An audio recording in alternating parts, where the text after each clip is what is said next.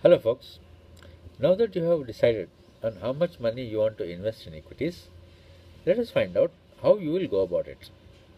First and foremost, you decide what is your minimum rate of return that you need. For that purpose, you will have to take into account the brokerage that you will pay to the broker as well as the amount of return that you want after the transaction. For that, you will have two areas. One is the equity market, the other is a derivative market, cash market and derivative market. Now, if you are sure about a company, then you go for cash market. If you are sure about the index or the way the total market will go, then go for the derivative market or go for ETF, exchange traded funds. This is how you will have to go about. If you are sure about the entire economy, don't choose any particular company in the cash market and go and invest in that without understanding anything about the company. So the next step is to you shortlist about 10 companies that you will need to invest in. Now, how do you go about shortlisting in 10 companies?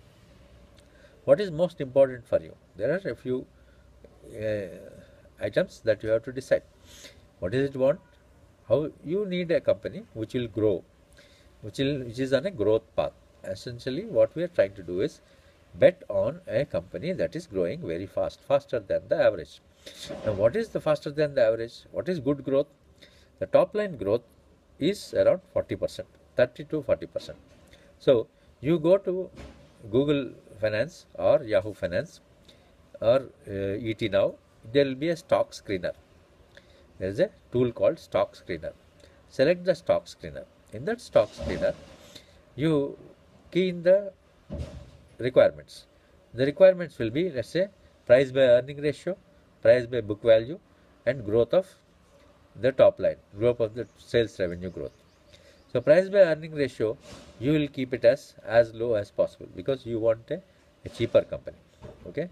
Price by book value, you want to keep it as lesser than 1. So make it price by book value lesser than 1 and price by earning ratio relevant to it, like less than 10 or less than 5, whatever. And then the growth in your top line or the revenue, you keep it as 30%. So when you click, the software will give you the list of companies which are growing at 30% and odd and which are selling at less than, say, PE of 10, and then whose book value, price to book value is less than 1. So those are the gold mines. Select those gold mines and invest in them. You select only 10 companies, don't select more companies.